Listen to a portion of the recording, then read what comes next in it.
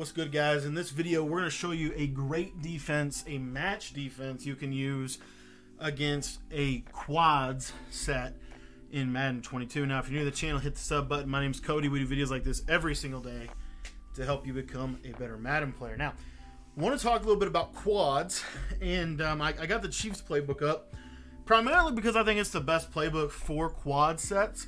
I'm going to walk through today bunch halfback strong, but they also have some other ones like Trey Y flex strong, and then I think it's let's see if I can find it, trio.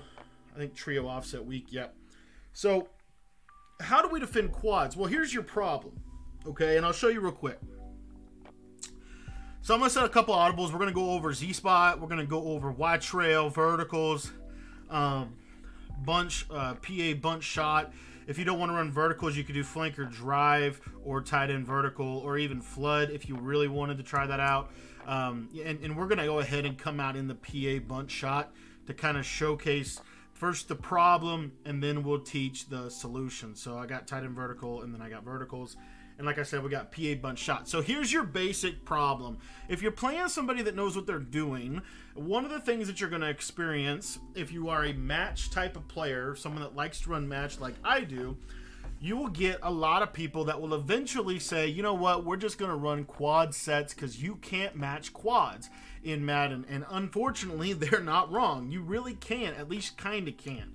And we're going to show you in this video a great little tip, I think, that will help with the quads situation. So a couple things. What we want to do, first and foremost, are audibles for the nickel normal.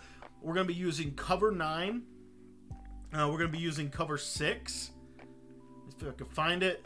And then we're going to be using cover 3 buzz match weak. One of the most underrated coverages in this game. And then the other audible we'll set, it can honestly be whatever you want. I like to put quarters because I like to base. My base call is cover 4 palms. Now, if you're watching this and you want to learn my entire nickel normal defense, I would really, really encourage you to join our Patreon. You can join the Patreon by clicking the link in the description below. By joining the Patreon, you're going to get immediate and unlimited access to all of my Madden 22 offensive and defensive ebooks. In addition to that, you'll also be able to get access to any updates to those guides and our weekly membership pro tip videos that kind of break down what the competitive community is doing, why they're doing it, and what you can do about it. So if you want to check that out, there's a link in the description below. I think it's the best way to get better at the game. So here's your problem. If you're playing bunch, so let's say I'm in Z-spot, okay? And let's just say I am, you know, running Z-spot like this, for example, and I'm going to run my flood concept on the right, and then I'm going to run a backside dig. Very popular route combination, okay? You're going to notice that with cover 4 palms, I'm going to be able to match that corner route and take it away, as you can see right there. So what your opponent's going to do, especially if they're smart, they're going to say, you know what, we're going to just either A, motion our running back to the right, or B, we're going to call bunch halfback strong. And now what you'll see is this cover 4 match is not going to guard the corner route. Why? Because we've changed the principles in which this coverage is actually going to be. Now there's no longer a match principle to the bunch side of the formation, or to the trips side of the formation. So you sit there and you go, well, what do we do about that? And this is my favorite play to call against bunch quads or quads 4 to a side, specifically if you have a backside solo receiver out wide like we do in the bunch formation. And what I'm going to do is I am actually going to first show you this wide trail play. This is a great little concept here. You can basically do something like this. This post to Evans is going to get over the top of every zone in the game. So what I like to do is very simple. We're going to go to cover 6. And I like to go ahead and vertical hook my slot corner. I'm going to shade my coverage down, and then I'm going to cloud flat my outside guy, and I'm going to deep half that safety. Now, I personally want to use this defender here, Kyle Duggar, because I want my 3-rec to be able to help, again, over on this bunch side. So I'm just going to use Kyle Duggar, but what you're going to notice is we're going to get a match principle still from this deep half, and he is going to take that solo receiver all the way across the formation and take away the post route. They cannot throw the post route on the left side against this. And really what we've turned this into is kind of a matching cover 2. And I'll show it again. Very simple here. We're going to shade down that vert hook so it plays good against wheels. And then we're going to use our cloud flat on that side. And then we're going to have a deep half over here. Now you might say, okay, so what if they run, for example, what if they run their corner concept or their flood concept like something like this with a backside dig? Well, this cloud flat is the best zone in the game for being able to try to kind of get out there. And again, it doesn't do a great job, but it still does have somebody in the area of the field. Now, what you can also do with this is, let's say you get a true bunch quads type of look like this. One of my favorite things that you can do off of this is you can base align your coverage. And why would this be helpful? It's very helpful for this cloud flat, and it's very helpful for this vertical hook to have a little bit of outside leverage on this right side, because if they're going to get a corner route, something like this right here, you're going to see that this corner route is not anymore, it's not very good against the base aligned cloud from an adjustment like that where the corner's backed off. So that is something that I really like about this coverage. Now, the other thing that I want to really emphasize is the shading down of the vertical hook. By shading down this vertical hook, what you're going to notice is, let's say, for example, that they try to run just some kind of basic tight end flat route to the right. You're going to notice this shaded down vert hook will actually play this off the line. You'll get interceptions if they try to just snap throw it. It's a great zone that can help with this coverage, as you can see. And then the other thing that I want to show real quick here is this backside kind of post route, if you will, to this bunch side, or to the solo side.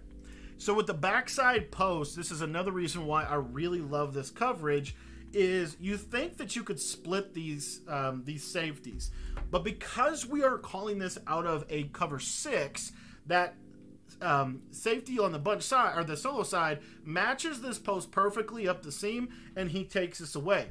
What this allows us also to do on the back side of this is, if we wanted to, we could man this backside guy up on anyone on the field. So if we want to man him up on the running back, for example, we certainly could. We could also just, again, leave him in a cloud flat, or put him in a shaded down zone.